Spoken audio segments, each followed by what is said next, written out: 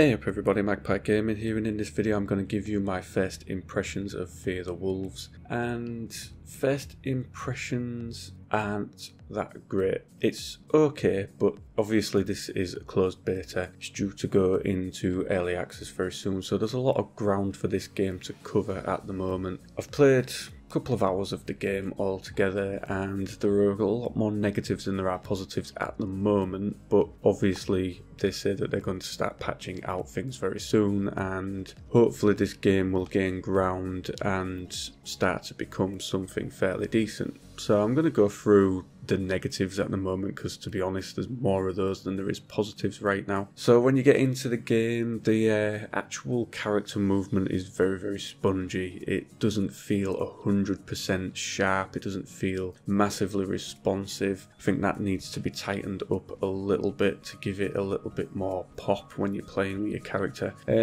There's no in-game sound menu. This was one that annoyed me because I found the sound in-game very loud, but that is probably my setup rather than the actual game itself. So there are no options there to do anything with regards to sound. So you've got there's the graphics options, which are very limited right now. You're limited to your actual to your resolution and to your overall graphics quality. Not really anything else that you can play with there at the moment. The gameplay menu, not sure what the gameplay menu is going to include, but that is another menu that's grayed out the same as the sound, so you can't use that one. And then there's your control menu, which is fairly basic. So yeah, it's not looking too great. It seems really buggy in game. When you're approaching people or when they're approaching you, they can't hear you. There are no audible footsteps at the moment. Doors don't make any sound when you're opening and closing them, so of course that doesn't give away your position, but again doesn't give away the enemy's position. So you're forever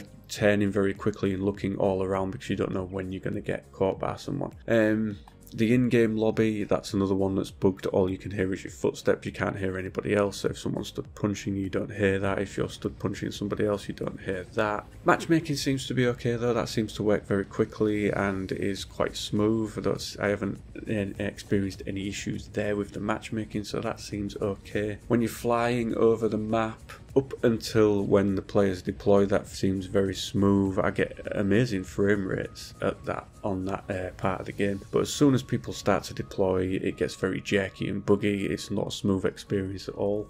Like I say, the in-game menu is very basic. When you go to quit the game, it looks like a 5-year-old drew some of the menu systems, and for me, putting a little bit of graphics on your menus, it's no hardship really, so I would have expected better at that point, but I'm sure that's something that will come along as the game progresses. The inventory in-game isn't very intuitive. I don't like it at all. It's down in the bottom right of the screen, so you've got to go right down to the bottom of the screen rather than it opening up in the center of your screen to give you more to look at, you know, make it more accessible. It's down at the bottom and I don't really like the look of it. It's not very good to look at all. The only thing that I do like about the inventory is that when you hover your mouse over one of the weapons, it gives you a distance to damage ratio for that weapon, which is a quite nice little touch, not something that you get in many other games. So I like that, but overall the inventory, I don't like it. I think it needs a lot of work as well. Some of the ambient sounds that you get whilst you're playing the game, and of course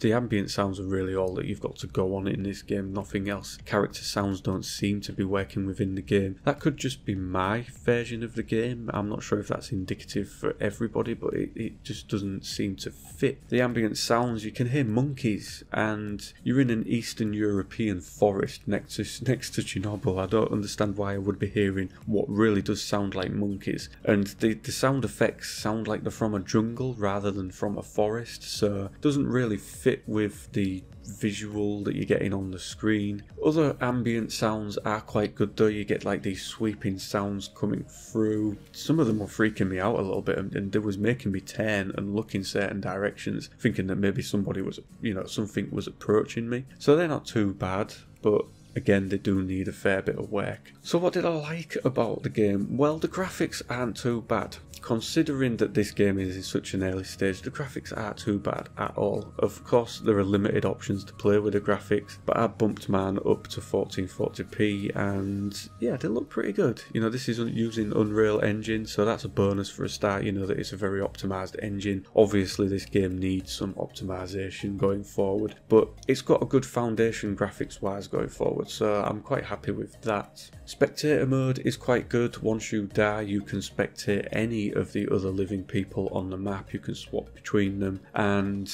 I quite like that option. The only thing that I don't like is it lists everybody that's on the server. Those that are alive, the name is in bright white, and those that are dead are greyed out. I think those that are dead should just be removed from the list, and then you're not having to scroll through a massive list of names to find the next person that's alive that you want to spectate. Those that are dead should just be moved out of it. There's no reason for them to be left there. But I do like the spectator mode. It also has a weather voting system, so whilst you're spectating, there will be a countdown in the corner. I think it's around 2 minutes long, and then you get to vote on what weather is put on the map for the players that are left, and you get to choose between rain, a storm and fog. Obviously the one with the most votes wins, and that weather is applied to the map, so I quite like that. That's a nice little touch. You're also able to give players a thumbs up while you're spectating them. Now I don't know if that gives them any kind of in-game advantage. Does that give them extra points at the end of a round? I'm not too sure. But yeah, this has another thing with the game is the map is huge. That's a bonus in my eyes. It's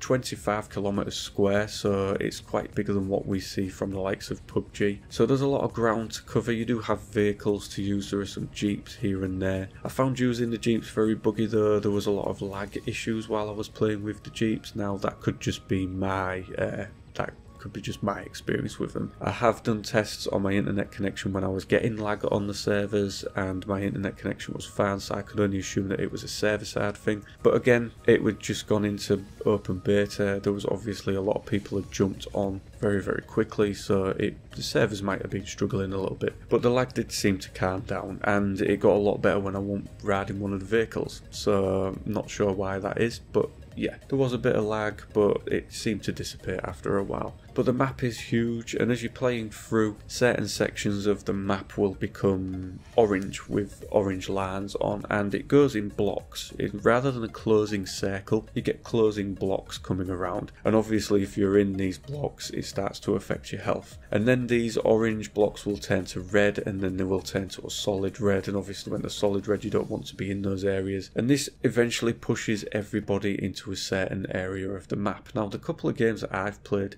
it's pushed everybody into the middle of the map. So if when you're joining the game, if you land in the middle, you tend to be quite safe until the end and you can camp. So whether this is something that actually does move around, and I've just been fortunate to get into games where it's always been in the middle, I don't know. I'm assuming that it does move around. If it doesn't, then it should. Otherwise, what's the point? You could just land in the middle and camp there. So yeah, there are some good points for this game. You know, I like the voting system for the weather. I like the spectator mode. Although the spectator mode is open to abuse. Really is open to abuse. You could sit there giving, you know, details of where somebody is to somebody else that you know is in the game. So, but I do like the spectator mode. It is good. The weather voting system is good. You're able to give people a like, which is good. The graphics are okay. Some of the ambient sounds aren't too bad. And the overall message is that this game just needs a fair bit of work. The potential is there, definitely. Now, I've been reading some comments on various places, on their official forums, on Reddit, things like that.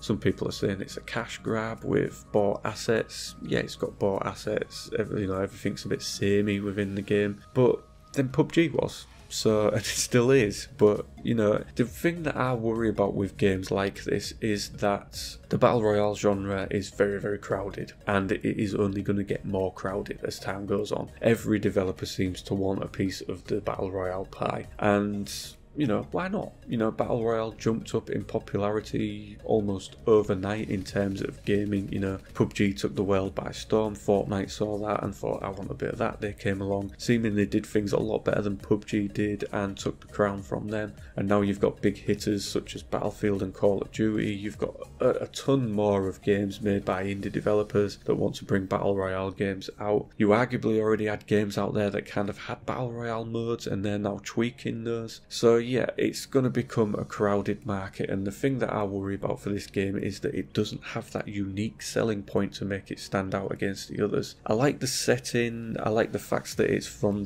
some of the devs from the Stalker series, because I like the setting of the Stalker series. I like that kind of, you know, the old Russian kind of aesthetic that you get in the games with them. But I worry that it just doesn't have anything that makes it stand out from the crowd. It's got mutant wolves, but you know, that's not going to sell this game and keep it going. It's got a weather voting system, which is good, but that's not unique in itself enough to sell this game to a lot of people. So I do worry for its future, but the devs seem very committed. They've already emailed out to say, you know, they're giving us a kind of rough list of what they're looking to fix within the game going forward. So they say that they're going to be fixing the issue with the scope aim in spectator mode, which is one thing when the spectator is watching somebody and that person aims down the scope, you don't get to see what they're aiming at, you just get to see the gun with the scope and you can't see anything else. Motion blare is going to be disabled within the game. It's big in the game, motion blare, and you know, we should have the option to turn it on or off. They're going to increase the SMG damage. There's going to be several fixes of broken extraction points and fixes to many of the crashes that were reported. Now, this email was sent yesterday, literally about 6 to 7 hours after the game had gone live, so they'd already been reading some of the feedback that they were getting and looked at the things that they needed to fix, and quickly. So to me, that says that the devs are very much committed to this game, and we're just going to have to wait and see where it goes. Will it make it in a crowded market? As I say, I don't know. It needs that unique thing to keep it going, and the issue with these smaller developers is that it's going to be very hard to stand out, and it's going to be harder to stand out when you have the likes of Call of Duty and Battlefield releasing Battle Royale modes. You know, these games are big hitters and they can release these modes and not really give a shit whether they work or not, because they're the huge games and people will flock to it inevitably. So studios like this need to get themselves out there. They need to stand up and shout and say, you know, look, come and look at me, come and look at my game, it's got this, this and this. So you have to stand out very, very quickly in this market at the moment. I worry that this game doesn't enough, but with the right amount of love and care, I think it could do. So we'll just have to wait and see. I'm going to stick with this game though. I'm going to be doing videos on the updates and the patch notes and things like that, and we'll see where it progresses. Now, it goes into early access on the 18th, which is just a few days away. I'm not actually sure if it's free to play.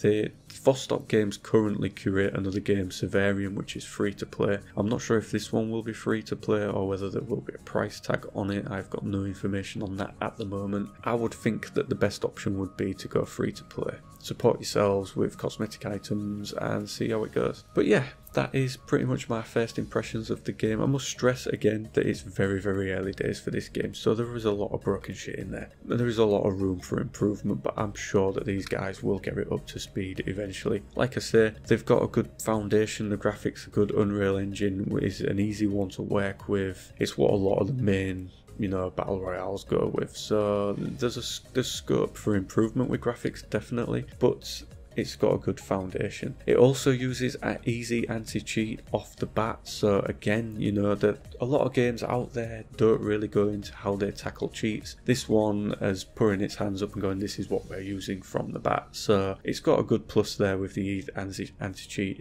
included from the start. So yeah, that's my first impressions of Fear the Wolves. Let me know what you think in the comment section down below. Did you get a key for this to play the closed beta? I actually thought the closed beta had been cancelled. They did sign-ups for the closed beta and then they announced that they were going to go to early access on the 18th of this month, so I thought, oh, maybe they've just scrapped the beta. They're going straight to early access, but apparently not. The beta, as far as I know, is going to run up to early access starting. So yeah, there'll be a lot of other people out there putting videos out and giving their opinion on this and showing you more gameplay than what I've been able to show you at the moment. But if you didn't get a key, don't worry too much, you aren't missing a great deal right now. Hopefully in a few days time when it goes to early access, it'll be fixed a little bit more than what it is right now. So as always, ladies and gentlemen, thank you very much for watching and listening. Don't forget to like, share and subscribe, and I will catch you in the next one. Take care.